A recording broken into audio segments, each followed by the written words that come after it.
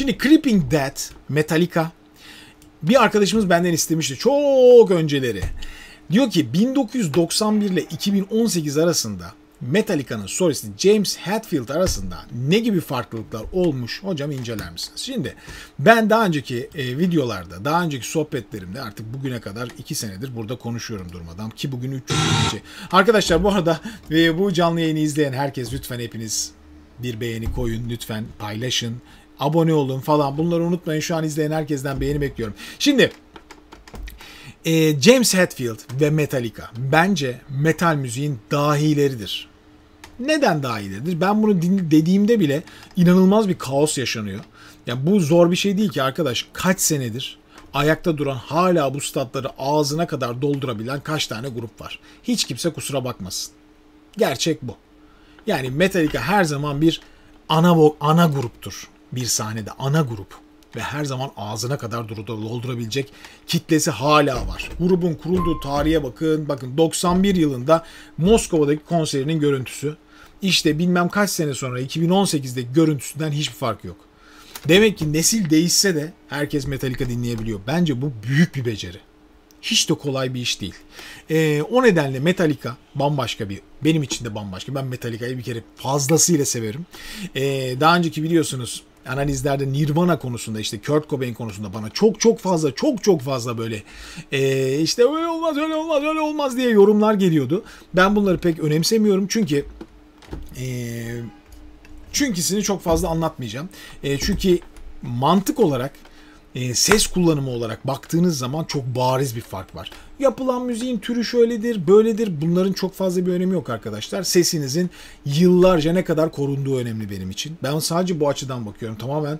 Yoksa hani bu türde böyle okunur. Okunur tamam ama iyi de öyle okunarak ses yok olur. Ama öyle okunur. Okunursa yok olur. Ben hangi açıdan bakacağım? Evet, gelen öğrencime şöyle mi diyeceğim yani? Tabii böyle olacak ama 10 sene sonra sesin çıkmayacak. Ama bence böyle oku çünkü çok güzel. Ya bu bir mantık dışı bir şan hocasıyla sohbettir yani. 10 sene sonra ne olacak canım? Bir şey olursa da nodül ameliyatı olursun. Bir daha mı oldu? Bir daha olursun. Böyle bir sohbet yok. Bunların ne demek olduğunu bilmiyorsunuz. Yani bir şarkıcı açısından bilmiyorsunuz. Bir şarkıcının nodül alması ölmekten kötüdür. Ölmekten kötüdür. Yani o adamın, o şarkıcının, o kadının sesinin çıkmaması, daha büyük bir zulüm yoktur bu hayatta ona yapılacak. O nedenle bunlar değerli şeylerdir. Şakaya gelmez. Şimdi Metallica dediğim gibi benim için dahi grubudur. Başlıyoruz. Savaş başlasın. 91 yılı Metallica Creeping Dead.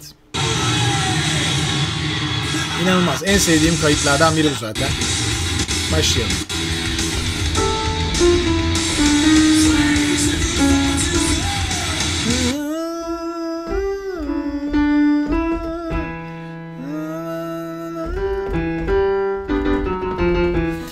Gibi okuyorlar. Bakalım. Şimdi James Hetfield.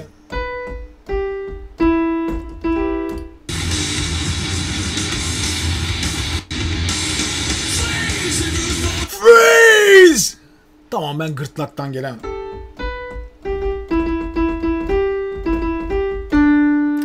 Mi üzerinde başlayan. Freeze! Değil mi? Böyle bir renkte giriyor. Böyle bir ton.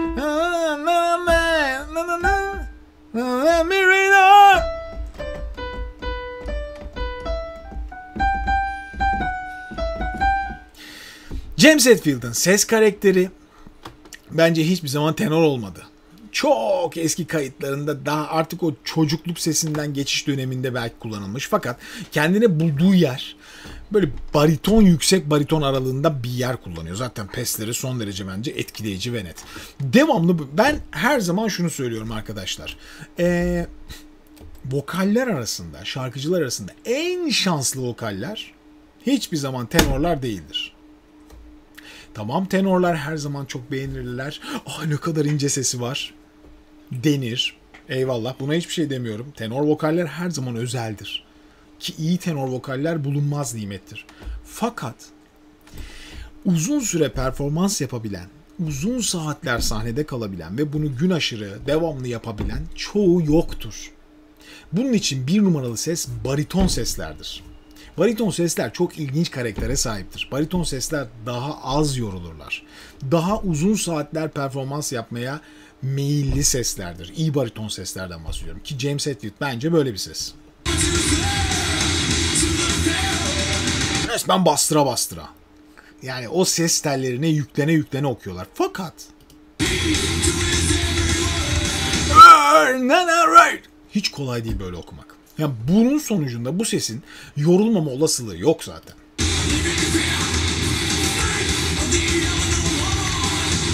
Hiç kolay değil. Zaten sürekli buradan sesi alıyor aşağıdan. Yani bu içerideki sesin içine katıyor. Parlak sesini bu aşağıdaki tam açık ağızla yapıyor. Bakın dikkat edin. Bazı sesler son derece temiz, pırıl pırıl.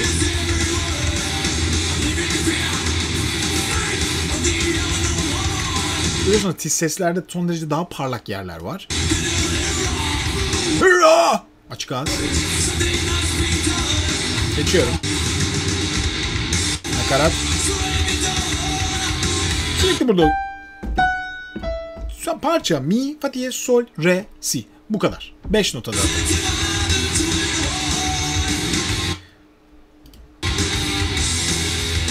Seyirci yapıyor.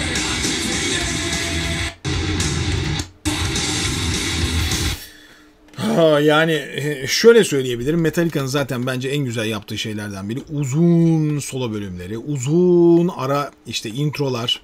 Yani vokali dinlendirecek çok aralık bırakıyorlar. Gerçek bu. Yani başlı başına sürekli bu şekilde söyleme olanağınız yok ya. Yok abi, yok yani.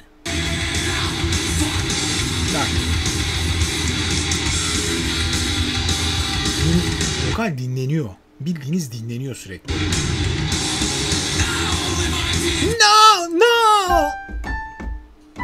No. Neredeyse la'ya falan vurarak. Devam. Soğlar. Belli bir bölgeyi kesinlikle bozmadılar. Sürekli aynı yerde devam ediyorlar. Bakın. Sürekli bu kızgın ifadeyi koruyor. Ya şarkı söylerken bir yandan bu kızgın ifadeyle. Yani sanki çok kızmışsınız gibi şarkı söylemek.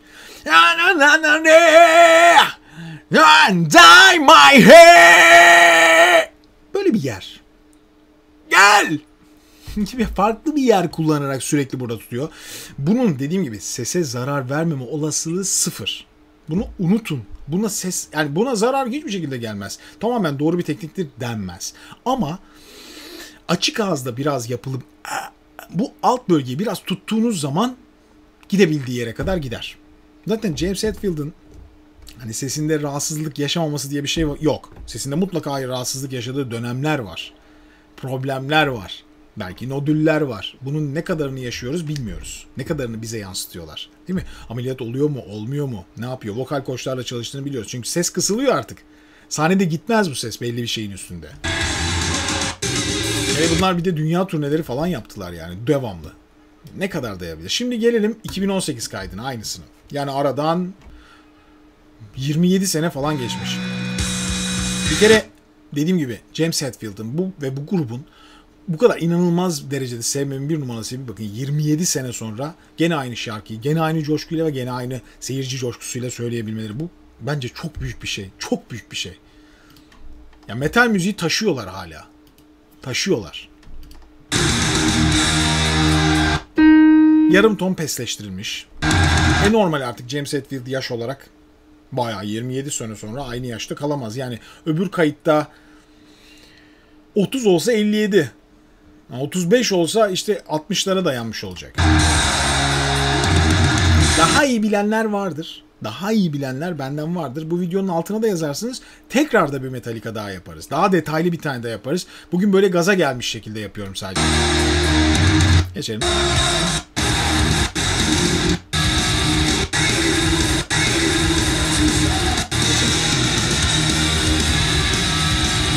Gel.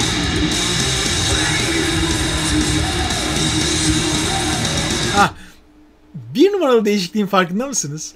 O kirletilen yer gitmiş. çok daha parlak kullanıyor artık. Bak. And you want and a terror. Evet. Yani James Hetfield'ın 27 sene içinde yaşadığı şeylerden sonra keşfettiği başka bir bölge var. Sesinin karakteri sapasağlam yerinde duruyor. Bu müthiş bir şey. Yarım ton sadece aşağı çekme normaldir. Fakat bildiğiniz teknik geliştirmiş. Sesi daha pozisyonda, daha az kirleterek okumanın yoluna doğru dönüşmüş. Kaçınılmaz son bu zaten. Bu yaşa kadar bu kadar büyük aralıkta şarkı söylemek istiyorsanız, yani sürdürülebilir profesyonellik istiyorsanız başka çareniz yok. Başka çareniz yok. Yani bu çok grupta vardır örneği. Yani nasıl anlatayım size? Cinderella grubunda mı dersiniz? Yani iki konser, bir turnenin daha başında sesini kaybeden solistler mi dersiniz? Binlerce örnek var maalesef buna. O nedenle mutlaka bu tekniğin doğru yerlerini kullanmak zorundasınız. Çoğaltmak zorundasınız. 91 okuyuşunda bu teknik bence çok kötü. Ama çok lezzetli okuma. Bunlara hiç karışmıyorum. Bunun altına lütfen şunu yazmayın. Bence bu böyle okunur. Yani veya böyle hissi geliyor. Bu tarz böyle okunur. Tamam, böyle okunabilir. Ama bu yaşa kadar böyle okunma, öyle değişmezse de okunmaz artık o. Onu çözün ondan. Bak. Acayip parlamış ses. Run! Görüyorsunuz değil mi?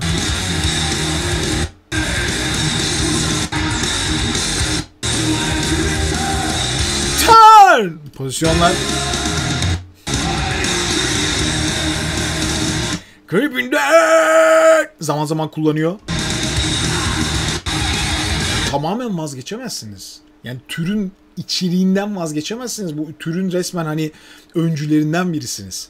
Sen bir anda I'm creeping dead diye okuyamazsın. Fakat bunun orantısını kurmak zorundasın. Orantı artık eskiye göre çok daha temiz. Gelsin.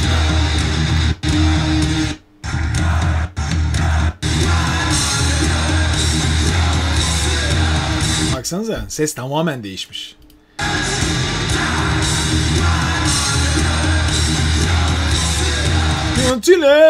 Böyle bir ses geliyor artık. Gitmiş o. Yani o gitarda verdiğiniz distortion'ı sese verdiğiniz zaman aynı şey olmuyor yani. Ses teli koptuğu anda iptal. Yani gitarınızın teli koptuğu anda kolay da. Baksanıza parlaklığa.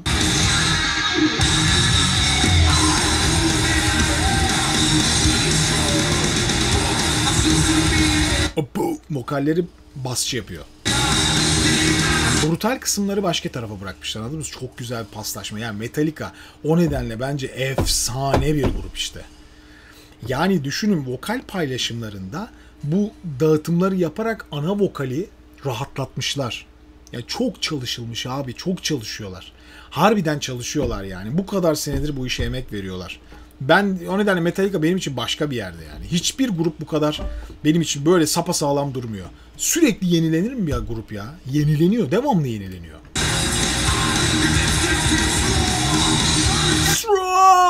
Pozisyonda. Resmen bambaşka bir şeye dönüşmüş. James Hetfield 27 sene içinde bambaşka bir vokale dönüşerek sürdürebilir profesyonelliğin bence bir numaralı metal müzikteki örneği olmuş. Saygılar.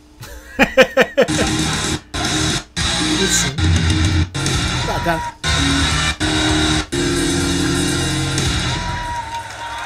çok acayip çok. Çok acayip. Var mı bunlar gibi grup bilmiyorum yani hakikaten. Metallica benim için bambaşka bir yerde. Hell yeah. Peki. Of. Bu arada Metallica analizine ek olarak Gürkan Zeytinciler diyor ki, Gürkan senle haftaya gene bağlanırız, sohbet ederiz. 99'dan itibaren James Hetfield daha az gırtlak sıkmaya başlıyordu. Bakın 91 kaydediyor. 94'ten sonra değişiyor. 94'ten itibaren tonlar da düşmeye başlıyor.